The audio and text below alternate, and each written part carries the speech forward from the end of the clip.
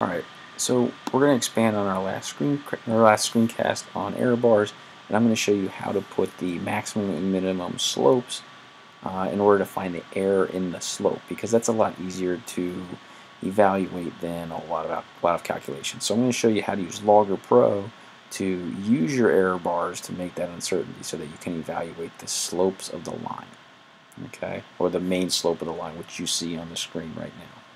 So first thing we have to do is we got to make a new data set. Right? So I'm going to go up to Data, New Data Set, and you'll see a new one pop up in our graph, in our table here. So what we want to do is we want to graph to find the maximum error in the slope. Okay, we want to graph that spot right there. Okay, which, as you can see, will be our first point minus its error horizontally, and our first point minus its error, okay, vertically. Okay, and also we're going to focus on the last point, and we're going to do our last point plus and plus uncertainty. So we're going to add the uncertainty in the x and y to the last point and subtract the uncertainty for the x and y to the first point. Okay, so let's go back a little bit and let's look. So our first point is 1.1. I want to subtract the uncertainty for this one. Now we made the uncertainty, if you come over from the last screencast, we made it 0.2 in the x, so I'm going to change, so my point should be 0.8. Okay, and then it was 0.01, so that should be 0.09. Okay, now if you remember, I subtracted the error from my original data point. You can see you got a little green spot where it should be. That little green square should show up right in the right place after it's done. Now all these points in the middle don't really matter. We only need the first and the last. And again, since we're trying to find the maximum, the last point I want to add the uncertainty to. Okay, so I got 10.2, and also I want to add the error to that one. Okay, you notice, and we got it right in the right place. All right. So then what I'm going to do now that I have it is I'm going to draw a trend line using the linear fit. So I just click on the linear fit tool in the toolbar, and then we're only working with data set 2 because I already have my slope for data set 1. Okay, so I'll check that one, and look, there you go. And if you notice, I have a slope of 0.0979.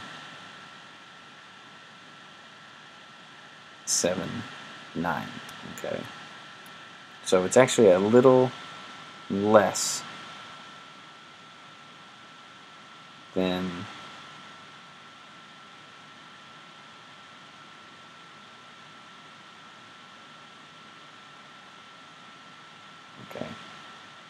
it's actually a little less. Alright, sorry, lost my train of thought there.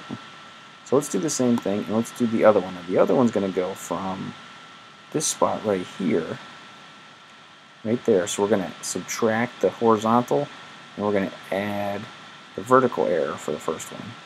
And then we're going to do over on the first one, I'm sorry, excuse me, the last point, we're going to add the horizontal but subtract the vertical. Okay, so we're going to do the opposite to those two. So this data set,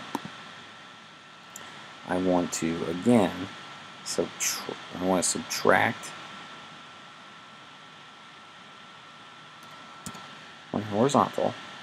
I want to add my vertical this time. Okay.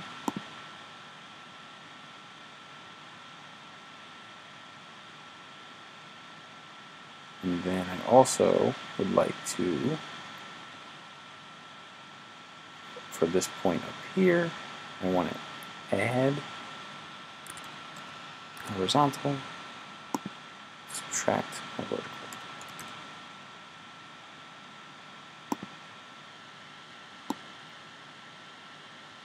Okay. Now sometimes if you notice, and I didn't get any new points to show up, to make sure I double check that, I just click on my label for the y-axis. Okay. And if I click on more, I'll be able to pick, see my third data says unchecked, I can check on that.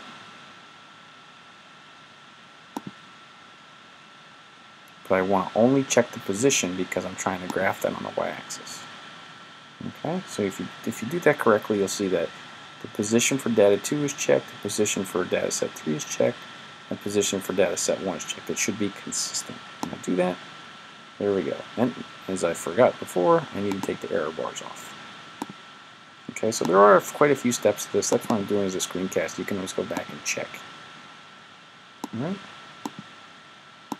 And notice my error bars are gone now. So now I want to make a linear fit for those, and I only want to do it for the third set. And what went wrong? So something's not right with our graph, because you can see. Oh, I know what it is. This should be 1.09. I made a mistake. All right, so let's correct that.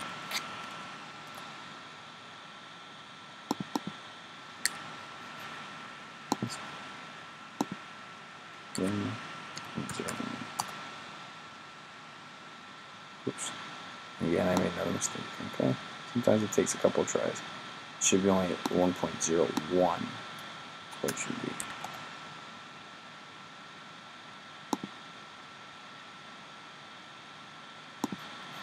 You're not having a good time with this, aren't you?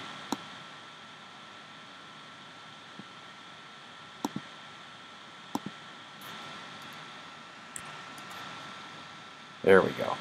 Okay, it took a couple tries, but I got it. So you can see that you have three slopes of lines available to you. The first one, data set 1, is your data. Okay, so that's the trend for your data. Okay.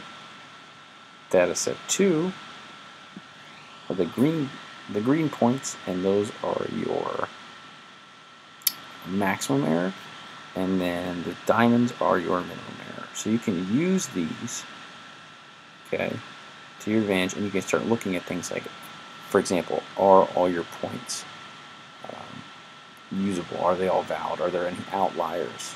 Okay, how does the error bars affect whether your data is valid or not? Is there a correlation? Isn't there one?